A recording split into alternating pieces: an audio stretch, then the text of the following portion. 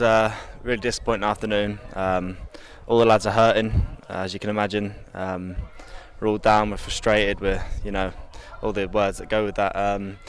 We know the supporters are going to be really frustrated too. They've got every right to be. We as players, we want to apologise to the fans because they've made a great atmosphere. Actually, they were all singing "We love you, MK" even when we were 4-0 down, which is something a credit to them. But yeah, as you can imagine, everyone's hurting. Defended poorly, I think. There's four preventable goals, and that's almost been the story of our season, that we haven't defended well enough and we haven't taken chances well enough as well. I think it's the story of two boxes. I think we don't score the goals.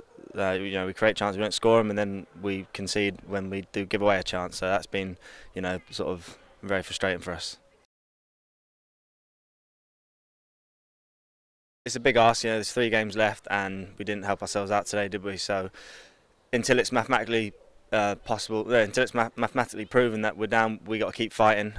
We got to go to Bradford, and we have to go and get 3 points. There's no other outcome really. We have to go and win, and then we go to the next game.